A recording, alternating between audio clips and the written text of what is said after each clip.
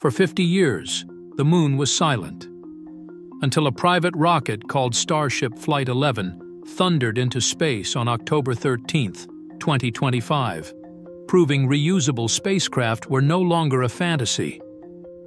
Suddenly, SpaceX wasn't just chasing dreams, it was rewriting the rules, its engineers betting everything on bold risks and rapid failures.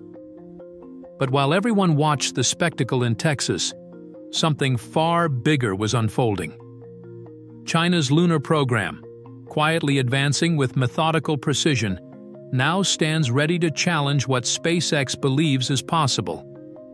This isn't the old race for flags. This is a fight to control humanity's next home. What shift triggered China's bold challenge, and why does Flight 11 change everything about our future beyond Earth? At 7:20 a.m. Central Time, the countdown clock at Starbase reached 0. Starship Flight 11 thundered off the pad, 33 Raptor engines firing in perfect unison. The Super Heavy booster, standing over 230 feet tall, pushed the stack clear of the tower before throttling down for stage separation. Hot staging, where the upper stage engines ignite before the booster fully detaches, worked flawlessly, a maneuver once considered too risky for operational vehicles. Seconds later, the booster executed a controlled flip, reignited its engines, and steered itself toward a splashdown in the Gulf. Telemetry confirmed intact grid fins and a vertical descent, validating the water landing system that had failed in previous attempts. Meanwhile, Starship continued its climb. Engineers at Mission Control watched as the vehicle coasted in microgravity, then initiated the first in-space restart of the upgraded Raptor 5.3 engine. The timing was critical. At T+140 seconds, a guidance engineer, tracking anomalous inertial data, recommended a slight delay in the ignition sequence. The adjustment paid off. The engine relit cleanly, delivering the precise velocity needed for the payload deployment phase. 8 mass simulator satellites, packed into the new spring-loaded PEZ dispenser system, released one by one. Each deployment was tracked in real time, with no sign of jamming or collision risk. On re-entry, the heat shield tiles held firm. Flight 11's descent profile matched predictions, with surface temperatures peaking near 1800 degrees Celsius. The ship banked hard, shedding velocity before pitching up for a controlled splashdown in the Indian Ocean.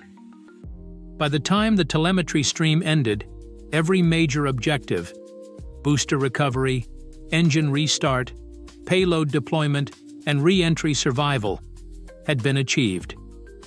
For the launch operations team, this was more than a checklist. It was a vindication of years spent fixing failures, rewriting code, and trusting the data. Each step, captured in mission logs and radio chatter, now stands as proof that rapid reusability is no longer theoretical. It is operational reality. At Starbase, risk is not a liability, it is a tool. The culture that shaped Flight 11 was forged in the heat of repeated setbacks and public failures. SpaceX's approach is simple in theory, but demanding in practice. Fly early, fail openly, and learn faster than anyone else. Every launch builds on the lessons of the last, and every mistake becomes a stepping stone.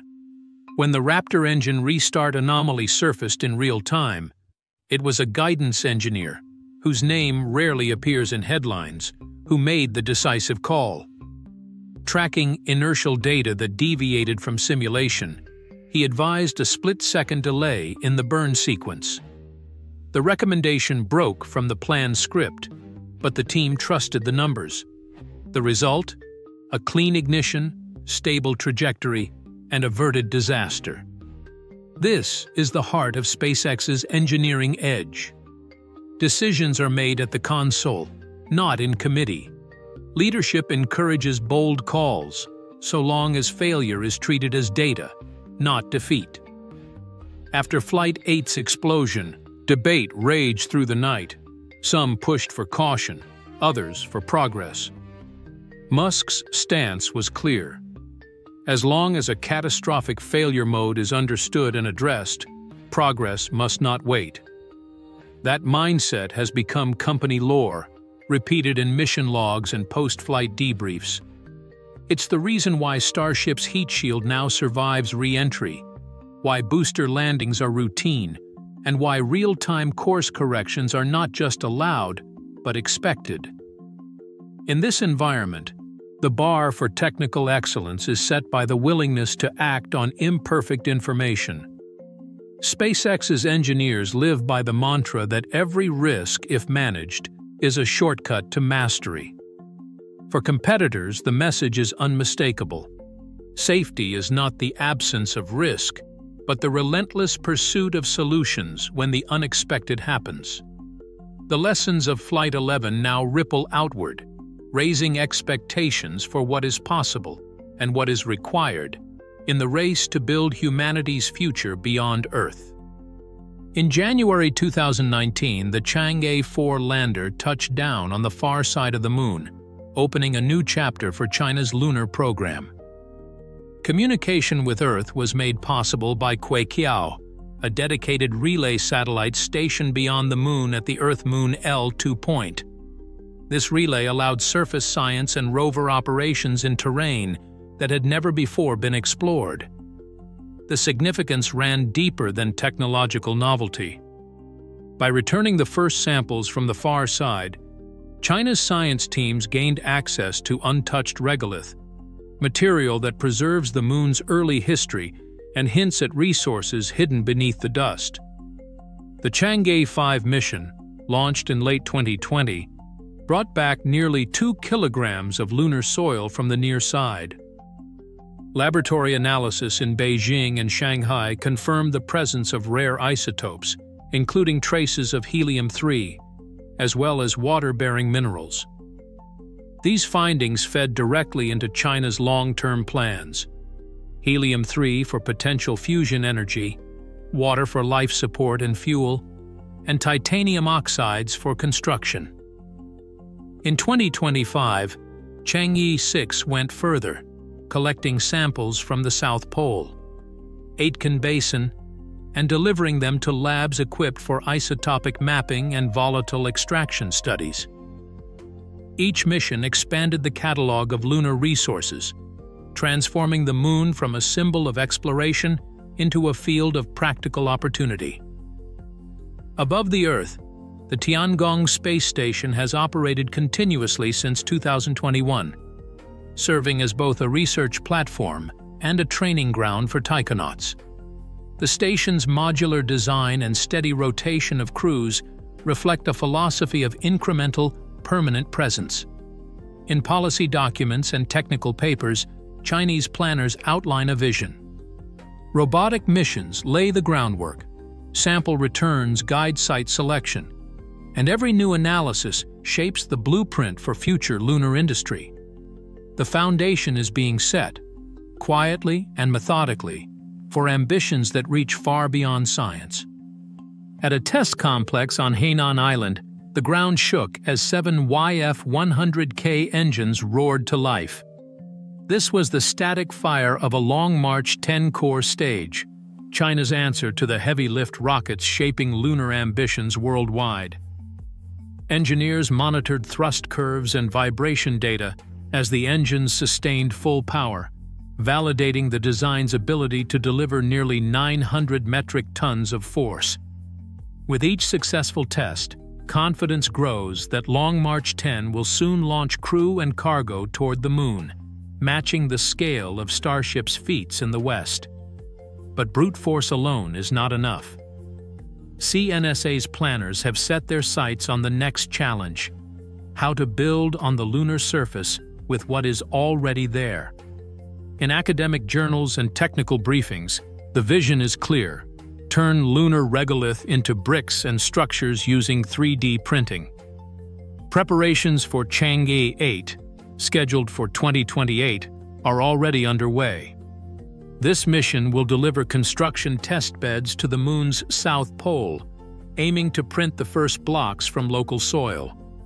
The process, known as in situ resource utilization, promises to reduce the need for costly supply runs from Earth, laying the groundwork for permanent bases.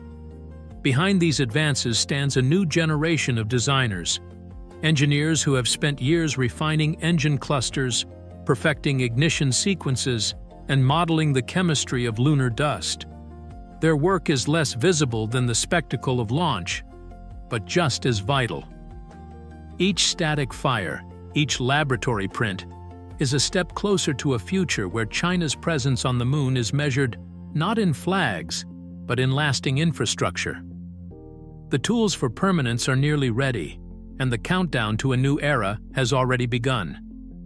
International alliances now shape the rules of lunar engagement.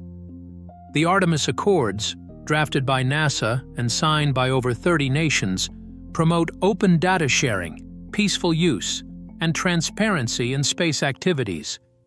These agreements encourage joint missions and standardize how resources are handled, but they also exclude rivals who reject their terms. In contrast, China and Russia have advanced the International Lunar Research Station, or ILRS, with language emphasizing sovereignty and independent control over outposts and discoveries. This legal divergence is more than paperwork.